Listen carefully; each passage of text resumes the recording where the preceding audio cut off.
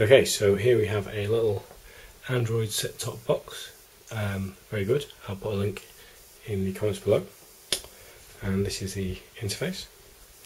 And this is the sonic screwdriver. And this is how you can control it.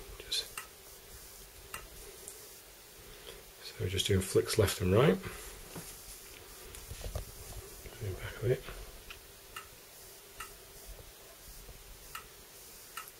Push it in to select applications. There's the applications. So then pull that to go back, down.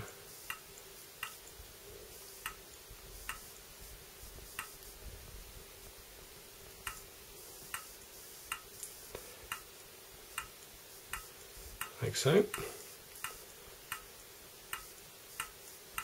And then just push into select. The application loads up. So in this case it's a bit of Netflix. Let's just cancel that.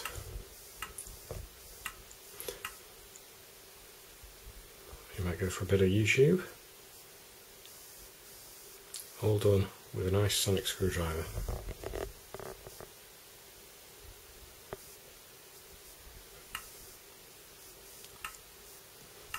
Or even a bit of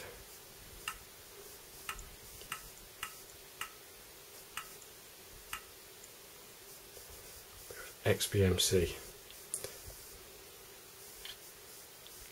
All easily controlled with the programmable .who sonic screwdriver remote.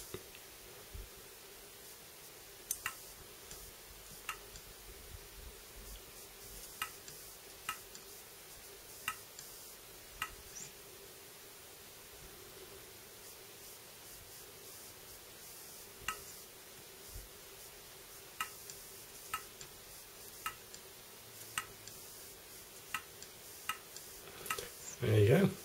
Another great use for this great little universal remote control.